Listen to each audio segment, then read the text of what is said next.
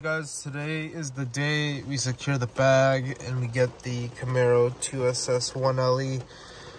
Of course, it's raining, so the guy asked me to drive to this McDonald's. Very professional setting. We're going here, signing all the paperwork, and we're gonna be good to go.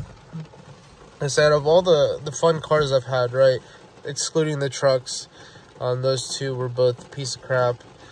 The Supra was probably the most reliable, super fun car. The only issue with it, right, was I didn't have this issue, luckily, but was like the oil consumption. I believe there was an oil consumption issue with the Supras.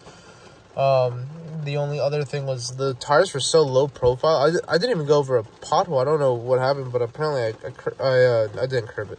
I bent one of my rims a little bit.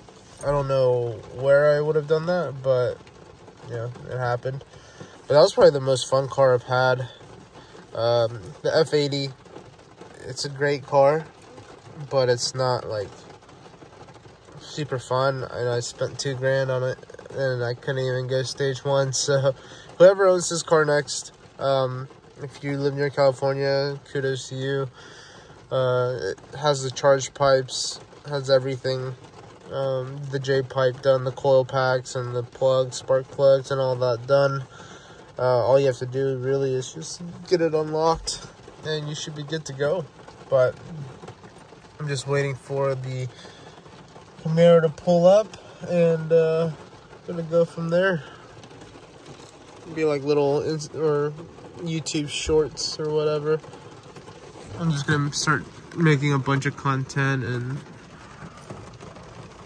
see how it goes, right? This isn't supposed to be super professional. It's whoever wants to just get like a life update of a fucking kid, 24-year-old kid that just keeps getting in and out of cars for no reason.